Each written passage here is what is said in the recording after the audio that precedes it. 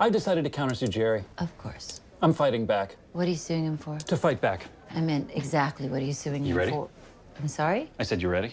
Give it to me. Intentional infliction of emotional distress. How do you even know? I Googled it. There are 4 elements. 1, he acted intentionally. By doctoring the tape. 2, his conduct was extreme and outrageous. He doctored the tape. 3, you suffered distress. I am in extreme distress. And 4, his act caused your distress. He doctored the motherfucking tape, Rebecca. You sound upset. Do I? He doctored the tape and he gets to sue us? I gave him a bad job recommendation because he doctored the tape and he gets to sue me? The people who want tort reform, you know, they got a point. Yes. The things you're allowed to sue for and be taken seriously, and so we come face to face with just how stupid lawyers worry we are. I lost you in the middle of that. You know what it says on a box of chocolate pudding mix?